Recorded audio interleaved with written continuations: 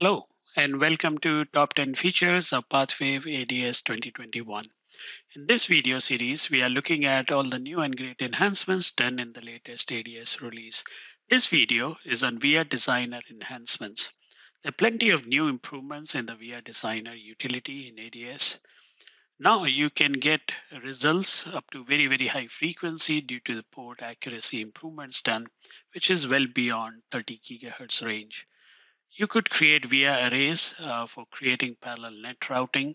We now support teardrop, conical lasered vias for micro via kind of applications. Also for higher frequency concepts such as diving board is now supported. At the end of the VR designer execution, you can create a very accurate parameterized EM model, which then can be used in your pre-layout simulation environment for end-to-end channel simulation analysis. To set the perspective, let me first show you. Here is the typical end-to-end channel response. And I do have two instances created out of VR Designer. And right now, they are not parametric models. That means I haven't assigned any variables to it. But in case you decide to do a parametric via modeling in VR Designer, you will have those parameters along with these components for you to change. And after you perform a channel simulation with crosstalk or whatever condition you set with your own equalization AMI model, you can look at the overall channel behavior with the confidence that the VR design is accurately capturing the VR distortions, VR to VR coupling, and so on. So this allows designers to do pre-layout channel analysis with much higher degree of confidence. Now let's take a look at the VR designer interface and where and how to use those capability.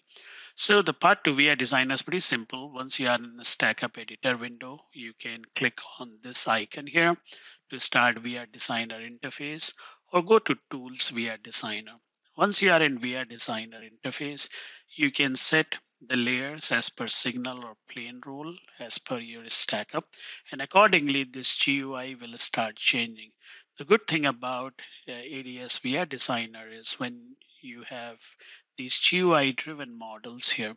So by changing the parameters here, you can see the GUI starts changing. So virtually you don't need to do any GUI based editing or complex 3D editing to create your VIA models. Now, once you define your substrate, you can go to VIA tab, define the micro VIA configuration if you want to add it on the top side or on the bottom side. And then depending upon the amount of micro vias you need to add, you can keep clicking on this button and you can see you can add more and more micro vias.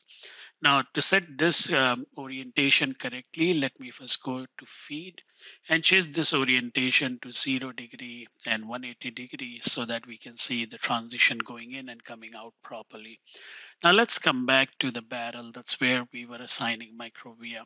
So here you can see currently default both microvias are on the same layer. And that's the reason because we set it that way. So the first microvia is going to be a notch top. The second microvia I would like to be in the ground plane. And now you can see you have the microvia already placed. Now the drill barrel will start from the third layer, which is signal one layer in my case. So you can see top, GND1 and SIG1. And once you start making those changes, you can see the geometry gets modified. So it's very simple to create microvias here. Now, by default, the microvia is of cylindrical type, as you can notice in this case. However, by going to microvia tab here, you can completely decide the way you want the microvia to be, the connection, the length of the microvia segment, and so on. Now, you can see it just now created a conical microvia for application.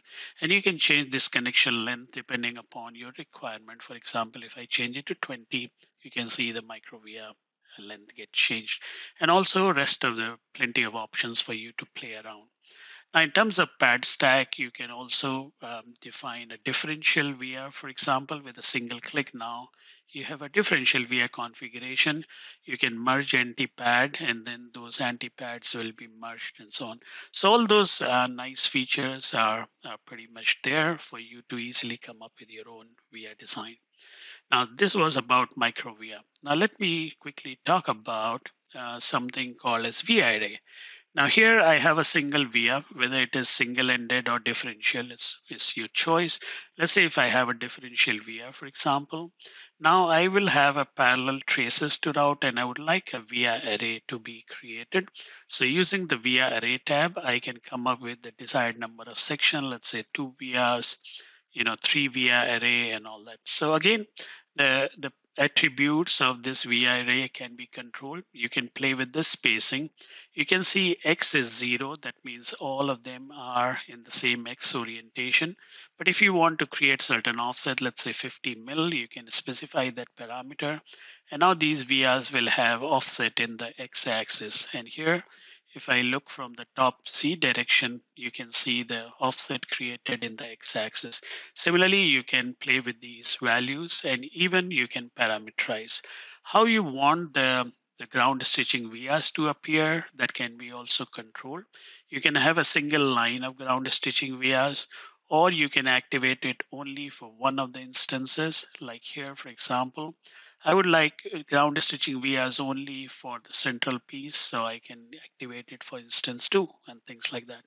So complete flexibility. I will leave you to play with more options here once you get hand of the latest ADS release.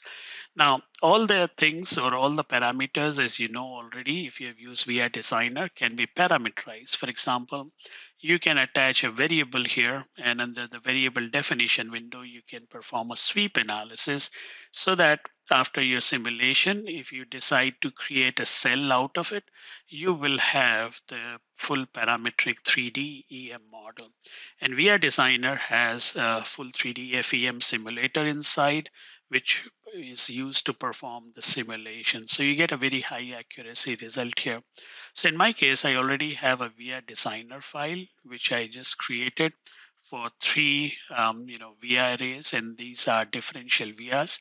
And you can see I already perform a simulation for a complex geometry such as this with multiple ground plane.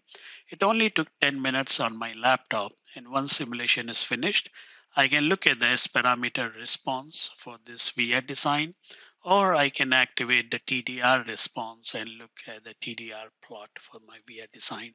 And once I'm satisfied, I would like to use this VIA for my pre-layout end-to-end channel design. I can just click this icon, export it as a cell. And once I have it as a cell, it will appear in the ADS project workspace. And here you can see I have an EM model and a symbol associated with it. And this is what I was using in my channel simulation schematic to perform end-to-end design. So hope you like the new enhancements done in VIA Designer and would like to give it a try for your own design and move to ADS 2021 for better user experience. Thanks a lot for watching this tutorial. See you in the next video.